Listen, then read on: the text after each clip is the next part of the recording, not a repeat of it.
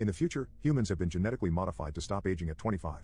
The only caveat is when humans get to age 25, they only have 1 year left to live. A person's life is shown on their forearm with a timer, and time is now the world's currency. The rich can basically live forever, while the poor live their lives paycheck to paycheck, literally. Will wakes up and sees he has less than 24 hours left. He heads down and greets his mother, Rachel, who is celebrating her 50th birthday. Their celebration is cut short when they start talking about finances. Rachel says she has 3 days left on her time and reminds Will of bills and loans they need to pay. Will reassures her that he'll come up with the money. Rachel says she'll be away for 2 days working and she'll pay a loan. She tells Will he has to meet with her at a bus station so he can give her more time. She then hands Will 30 minutes so he can pay for a decent lunch. Will kisses her goodbye before heading to work. On his way to work, Will runs into a kid, Maya. She asks for a minute and Will happily gives her 5 minutes and sends her away smiling. He arrives at work and meets with his friend Borel. Will works at a factory making time storage devices. After a hard day's work, he clocks out and gets paid. He sees that his payment is lacking and demands more, but the distributor says the quota has increased and Will didn't reach it. Will later heads to a local bar and some men invite him to gamble, but he turns him down, but not after reminding one of the men he owes Will an hour. Will takes the hour and meets with Borel. Borel is drunk, pointing to someone who's been buying drinks for everyone. He says the man has over a century in his time. Will spots someone eyeing the man, and he decides to inform the man, Henry, that somebody is watching him. Will tells the man to leave as he's attracting too much attention, but the man refuses. A group of men enters and everyone at the bar is suddenly rushing out. Borel tells Will that they're Minutemen, gangsters who rob and extort. Borel pulls Will away, but Will intends to stay and watch. He assures Borel that he wouldn't do anything stupid, and Borel leaves him. The leader, Fortis, tells Henry he wants his time and even offers Henry the chance to fight for it. Henry appears nauseous and heads to the bathroom. He vomits while a Minuteman keeps watches. Will suddenly bursts in, knocks the guy out, and takes Henry with him. Will and Henry run out and Fortis and his men chase after them. They manage to escape after climbing over a gate and hiding inside an abandoned building. The Minutemen are close behind and almost find them, but eventually give up their chase when one of the men tells Fortis that he recognized Will. Will and Henry get acquainted, and Henry reveals he's 105 years old. He says his mind is fatigued, and he desires death, explaining his rash behavior. Will gets mad, considering that he and his mother have to work several jobs just to live another day. Henry then reveals the secrets of their horrific world. Rich people increase the cost of living so that poor people keep dying, and, in turn, more time goes to the rich. The reality is that there is more than enough time for everyone. However, greed and lust for immortality blind the rich and powerful. Henry asks Will what he'll do if he had the same amount of time as him. Will answers that if he has that time, he will not waste it like Henry. Henry thinks about what Will says, and the two get rest. Morning comes, and Henry decides to give all but 5 minutes of his time to a sleeping Will. After a while, Will wakes up and discovers he is over a century in his time. He looks for Henry and sees him sitting atop a bridge. As Henry's final seconds count down, and he smiles falls into the river. Later, Will heads to Borel and sees Borel's wife, Greta, holding their newborn baby. Will asks for Borel, and he reveals to him the time he has. Will talks about the events of the night before, and Borel asks what he plans to do. Now that he has learned the truth, Will intends to bring justice. Before leaving, Will gives Borel. With his fortune, Borel eyes the bar on the other side of the street. Meanwhile, Rachel pays a loan of 2 days and attempts to ride the bus but finds that she can't afford the fare as the prices have gone up. She pleads to the driver and the passengers, but everyone looks away. Feeling desperate, she starts running. The two are in a race against time, and with every second and every step, death draws closer for Rachel. Finally, they see each other.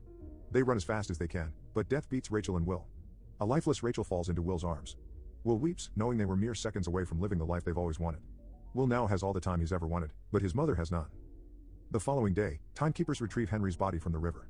Raymond, the senior timekeeper, and Jaeger, his junior, investigate the scene. As they're about to leave, Raymond sees a camera on top of the bridge. Meanwhile, Will sits inside a car wearing a new suit and a new look on his face. They leave the time zone, a border that separates the different social classes.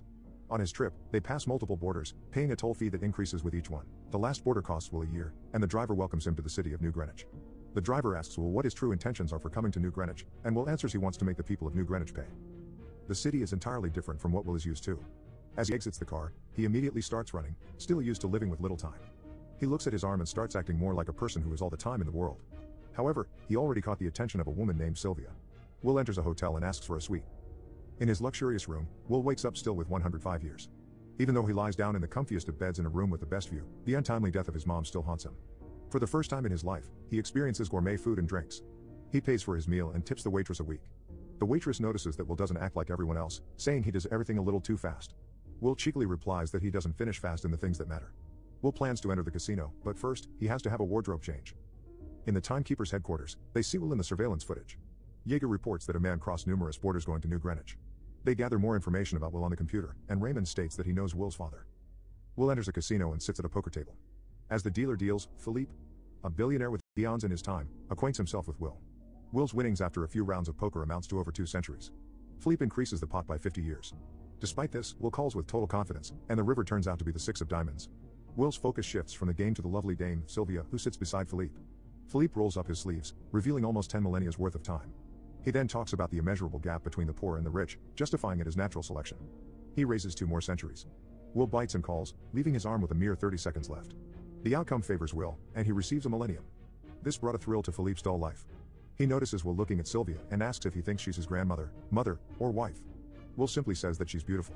Philippe introduces her as his daughter, and she invites him to a party. The next day, Will purchases a brand new car with his winnings, which he drives to Philippe's mansion. There he's introduced to 3 generations of women that look as if they're sisters. Will looks out of place among the high-class crowd.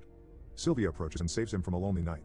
They get to know more about one another, and their conversation leads them to the dance floor. She asks him if he comes from the ghetto, but Will neither admits nor denies her claims. Sylvia opens up to him about her meaningless life and how the time that she is shackles her when it's supposed to grant her freedom. While this is happening, Philippe and her wife stare at the two with watchful eyes, causing Will to lead Sylvia outside to the beach. Will and Sylvia undress and dives into the waters. They float on the ocean, naked and inches apart, with the moonlight glowing on their arms. Sylvia distances herself, but the waves push her closer to him. Suddenly, someone calls out from the shore, disrupting the romantic moment. They return, and Philippe asks Will to join him for a game of poker. However, the timekeepers barge in and confront Will. They sit him in an office, and Raymond introduces himself. He asks him why he's in New Greenwich and how he has over a millennium's worth of time. Will answers honestly and says that Henry gave it to him, committing suicide in the process. Raymond doubts his explanation, confiscates his time, and arrests him. As he leaves, Will asks him why he investigates suicide when murders happen in the ghetto every day. Raymond is astounded by his statement as it reminds him of Will's father. Will then attacks the timekeepers guarding him and rushes out to hold Sylvia hostage. They enter through the kitchen, and the two drive off on his car. A car chase occurs, and Raymond rams Will's car, causing them to lose control. Will expertly maneuvers while in reverse, barely dodging an incoming truck. They lose the timekeepers and hide underneath a bridge. Will asks for Sylvie's time, but she refuses. Morning comes, and they drive along the highways and run over traffic spikes. The tire punctures, and they crash. Fortis and his men approach the unconscious couple. He siphons time from Sylvia, but they leave in a hurry, leaving her with 30 minutes. Will gives her a few minutes, and they run off to get more time. With 3 minutes left, Will knocks on Borel's door. Greta answers and informs Will that Borel has died due to alcohol poisoning. Sylvia is in distress as she only has a handful of minutes left. Will notices her earring, and they rush to the jewelry dealer. Seeing that they're desperate, he underpays them and offers only 2 days. Will accepts, and they immediately hide as they hear the timekeeper's sirens. They walk through the city, talking about Sylvia's family business. Will asks how much they're worth, and she replies it's too much, to the point that knowing it won't matter. Will calls Raymond and asks for Philippe to transfer 1,000 years to the ghetto city in exchange for Sylvia. Raymond warns him that if he continues, he'll end up dead like his father.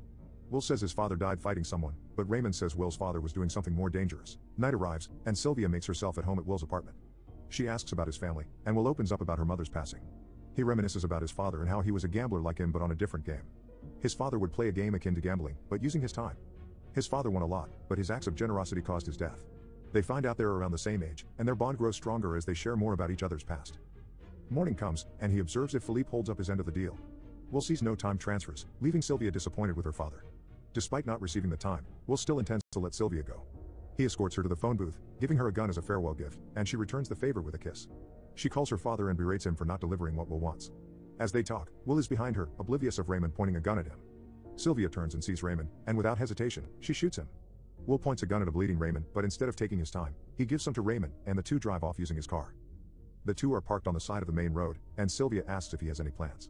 Since they're in a cop car, they play the part of a timekeeper, blocking an unfortunate driver.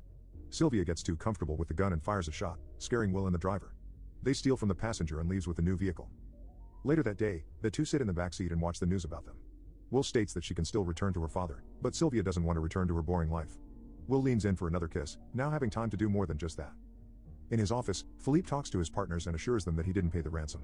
They doubt his capabilities to resolve this issue, but Raymond enters the room before Philippe gets a chance to explain himself. He tells Philippe about her daughter not wanting to be rescued. Philippe apologizes and attributes his daughter's stubbornness to Stockholm Syndrome. Raymond does not budge and informs him that he plans to arrest his daughter. Philippe tries to bribe him with his time, but Raymond remains uninterested and leaves. The next day, Will teaches Sylvia how to shoot a gun properly. They talk about Will's plan to give time to the people, and she says that she can help him get the time he needs. At the local loaning establishment, a truck suddenly crashes through the glass panes. The two pull off a heist, stealing as much time storing devices as they can. They encourage the borrowers to get as much time as they want, and they all come rushing in. Later that day, Will gives time to Greta, Maya, and even the timeline distributor who gives people time as charity. Fortis continues to harass and kill people for time. He then sees on display a reward for 10 years for the capture of Will and Sylvia. Meanwhile, Philippe watches the news about his daughter's continuous pursuits to steal from him. Later that night, Raymond and the timekeepers surround a motel where the two stay in. Will and Sylvia notice they're surrounded, so they jump out the window to escape. Raymond chases after them through the streets and the dark alleyways. They make their way up the roofs, and a shootout commences. They manage to board a bus, losing Raymond. Fortis continues his search for Will and Sylvia. He interrogates a group, threatening to steal their time. When one dies, a man steps up and says he has information about their whereabouts. At the motel, the two sit on the couch together, talking about the challenges they're about to face. They both accept that if they get caught, they will die. At the period they've spent together, and at every time they almost died, Sylvia felt more alive than ever. Suddenly, the door gets knocked down by Fortis and his men. Feeling generous, Fortis gives Will a chance to play for his life. Fortis rolls up his sleeve for a game of strong arm, and Will accepts his challenge. Will struggles up to his final seconds, then, he turns it around when Fortis loses focus. His subordinates approach the table, and the fear in his eyes grows. Will grabs a gun from his ankle and shoots everyone while siphoning Fortis dry. Will and Sylvia stand on a rooftop, observing how prices keep rising. Will feels hopeless, saying that the rich will just increase the cost of living every time they steal. He says that only 1,000,000 years will make a difference. Sylvia agrees, but she has a plan in mind. The next day, Philippe enters a building with a plethora of bodyguards surrounding him. Sylvia catches their attention and asks for this father. Among the guards is Will, who points a gun directly at Philippe's head. He commands the guards to put their weapons down, and they take Philippe hostage. In his office is a time vault, and in there sits a device with 1,000,000 years. Philippe tries to explain that society will fail if that time falls to the wrong hands. He says that there will always be someone willing to sacrifice people for a shot at immortality. Will cannot contain his anger and points a gun at him, but he recoups his calmness. Will tells Philippe that immortality is not worth the life of even a single individual. The two then leave. Meanwhile, police vehicles start to barricade the main road. The timekeepers shoot at Will and Sylvia's car, but they miraculously get through unharmed, ramming the toll booth to cross the border.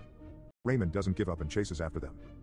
They arrive at the ghetto, and as they're about to reach safety, Raymond intercepts and crashes into them. Will exits unscathed and asks Maya to distribute the 1,000,000 years.